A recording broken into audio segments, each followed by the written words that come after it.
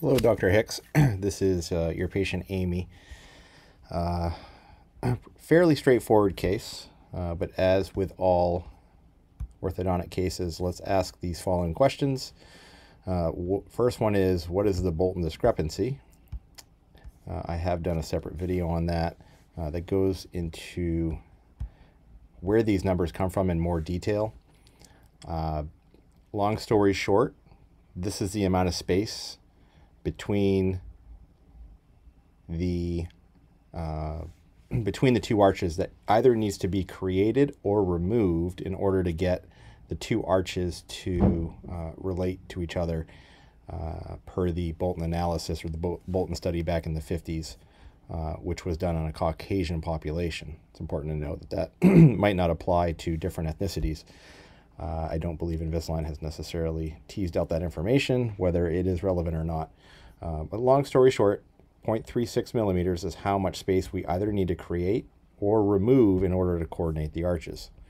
In other words, if we just straighten the teeth, we're going to have just straighten the teeth and not create any spaces, we would have interference of the interior teeth because we have a mandibular excess. Sometimes you will see maxillary excess here. We're not going to talk about this side here, but this is just an extension of the measurement from the first molar to the first molar. So here, 0.36, that's how much space needs to be created in total on the upper arch if we're going to create space, or be removed on the lower arch in order to coordinate the arches.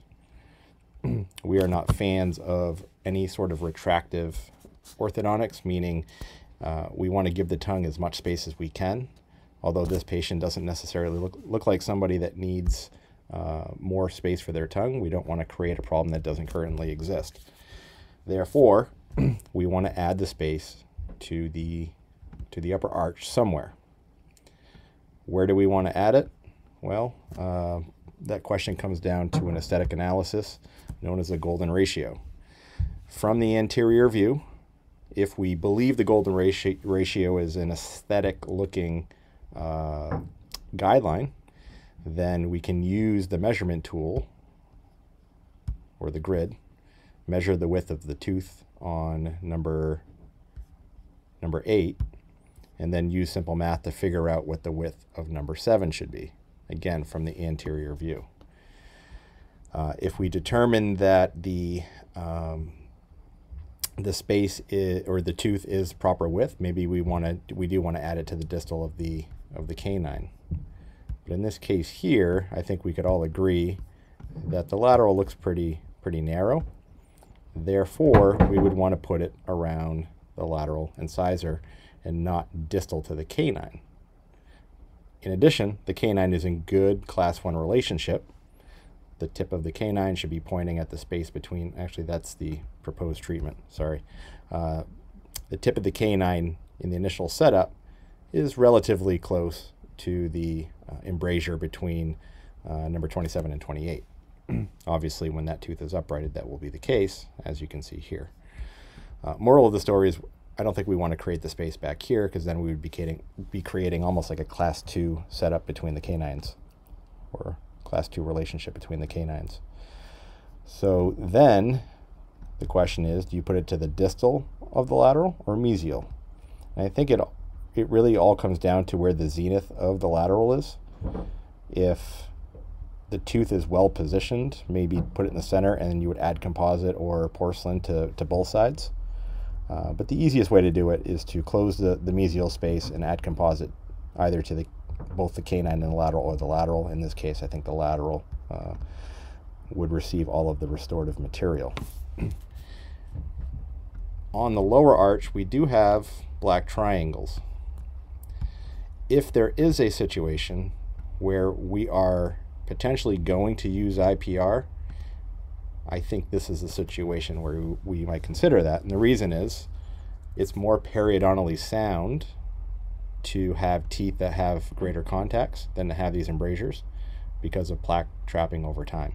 So if we're going to create a good arch relationship and we have triangular teeth, we're more likely to consider IPR in those situations as a result of the periodontal consideration, or a combination of both, addition of restorative material on the upper and removal on the lower. Dr. Hicks, you had talked about doing IPR on the centrals. I'm not sure what the rationale there was. My guess is that there's too much space here. If we go back to the Bolton, we only need about 4/10 of a millimeter. So if we go 0.2, well, not letting me modify this. But if we were to go to 0.2 and 0.2, that would put us where we need, and we could remove this. My assumption is you asked for space here, and the technician saw that there was an increased overjet, and they decreased it by removing on the centrals. If you're doing it for aesthetic reasons, because they're too triangular, beauty's in the eye of the beholder. I wouldn't remove those. I like the way the teeth look, but that's between you and your patient. And as the aesthetic extraordinaire that you are, I'm sure you've got that covered. So that answers that. You had a question about the elastic setup. This is a class 3 elastic setup. I understand what your rationale is. You were trying to use the elastics to anchor the force of the anterior teeth to help create that space. In a nutshell, elastics are used primarily when you're moving posterior teeth and you're trying to get a significant sagittal correction. If we look at the relationship of the molars, we have the cusp pointing at the fossa of the lower molar, that being class 1. If that difference is either 2 millimeters to either side, that's when, in an adult, that's when it triggers for me elastics to help counteract that. But the patient already has class 1, so there's really no need for elastics. And the reason is the tray is going to use these 5 teeth, number 2 to 6, as an anchor to increase that space of these 4 teeth here. That's a very simple movement for Invisalign to do. So no reason for elastics there.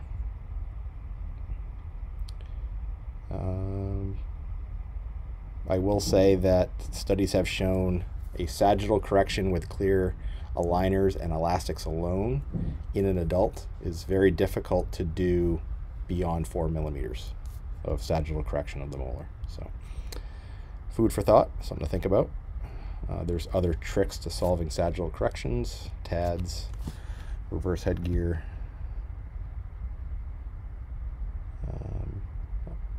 and other tricks.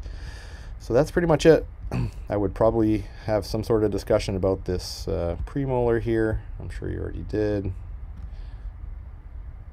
More or less the same over here. I would have Invisalign upright the molars as a way to resolve the anterior deep bite.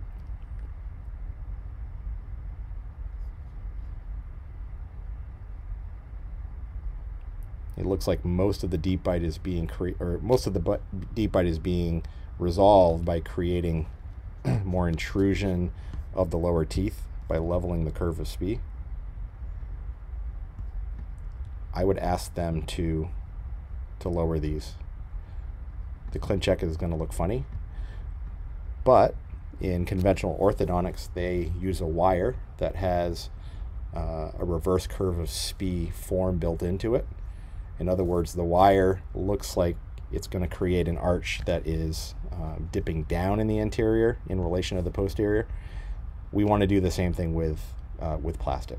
So I would intrude these 4 teeth by maybe 2 millimeters, and then the canine by 1 millimeter, and then make sure you have ample horizontal attachments on the posterior teeth to counteract that. Remember, every force has an equal and opposite reaction or reactive force. So if you're going to push down on the anterior teeth, the tray is going to want to push up. Teeth are not shaped in a way to hold them in place, so that's why we have to put anchoring attachments to counteract that force.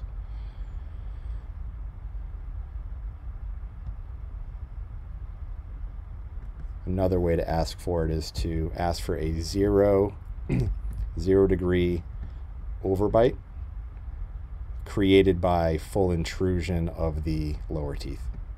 because you don't want to intrude these upper teeth any more than they already are, because that would start to affect the aesthetics. All right, last bit here, use bullet points rather than paragraph form when talking to the technician, and let me know how this case goes. Thanks.